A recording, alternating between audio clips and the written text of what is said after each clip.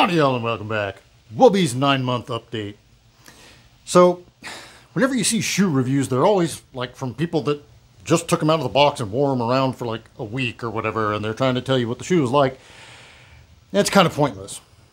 These have been to the fair and they have seen the bear. I have been beating the Jesus out of these for the last 9 months. Training classes, range trips, light hiking, skating. They're my everyday, several days a week workout shoes. They have been through a lot. They're also my kick around, like go to the grocery store, whatever shoes. Pretty much anytime I have shoes on my feet in the last 9 months, it's been these. Almost entirely.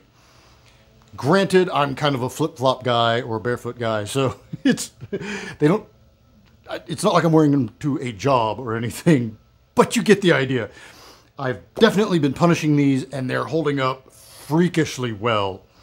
One minor issue, we'll cover that here in a second. Let's take them over to the table and get a closer look. Okay, so I'm having to resort to some artificial light here. I've lost my good natural daylight, so forgive my not being able to show you exactly what's going on with the discoloration. You can sort of see it right here though, how this is a little bit, this is the color that it was, and this is the color that they're kind of wearing into.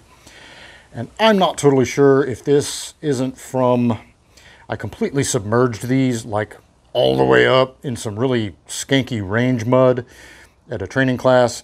Might have had something to do with that.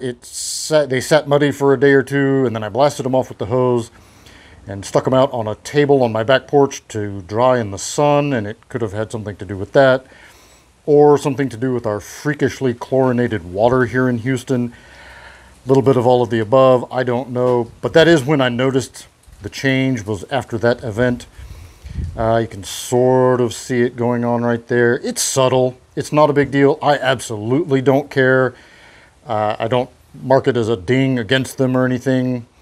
It's some kind of natural canvasy kind of cotton or something, and that stuff's going to age and wear and do what it's going to do. The soles are just bizarrely solid, and yet also completely sticky enough to cling to things. Probably not like great rock climbing shoes, but they're great on a skateboard, great on pavement, cement, whatever you got. And again, not an all day on your feet kind of range shoe necessarily, but plenty of cushion for stepping on some rocks and gravel and things like that, brass casings or whatever. The insoles are holding up fantastic.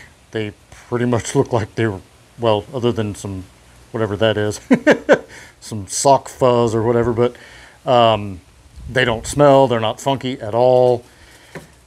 I do always wear them with socks, but I mean, you can see they look really, really solid inside. And the other one is just the same.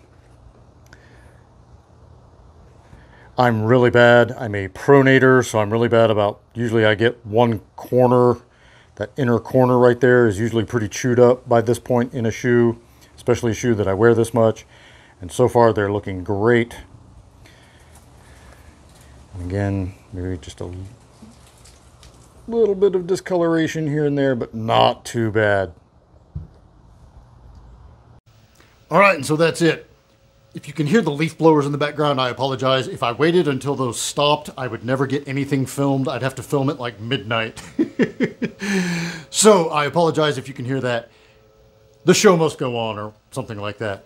Anyway, that's all I got. I can highly recommend these. They're like in the probably top 5 or 10 list of things that, like products that I actually would put my stamp of approval on. Like, yes, definitely, if you're in the market, buy those. So, until next time, be easy, y'all.